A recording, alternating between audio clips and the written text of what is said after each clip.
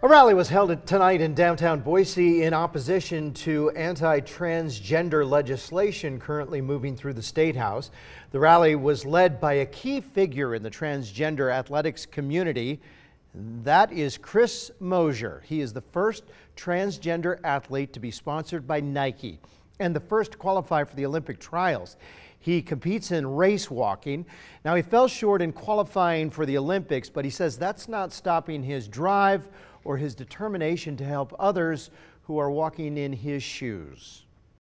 Your voice matters. It's so important that people know that your voice matters. Even though it might not directly affect me, I'm here to show my support, and hopefully these bills don't pass. Rally goers started this afternoon at the Anne Frank Memorial and finished up at the state capitol. Transgender issues have been a topic of debate at the State House, and right now a bill aims to ban transgender athletes from competing in sports opposite of their birth gender. If passed, that would allow and apply for both high school and collegiate athletes.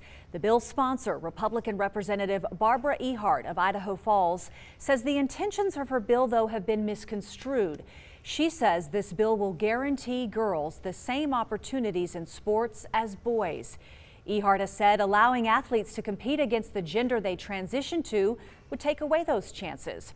Right now, the bill is in a Senate committee after passing through the House.